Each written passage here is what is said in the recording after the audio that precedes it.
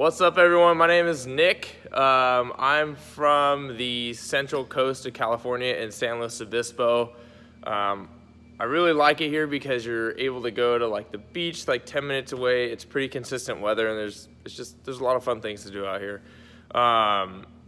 One interesting thing about me is that I grew up bow-legged in a porker, so my legs were like rounded and bent.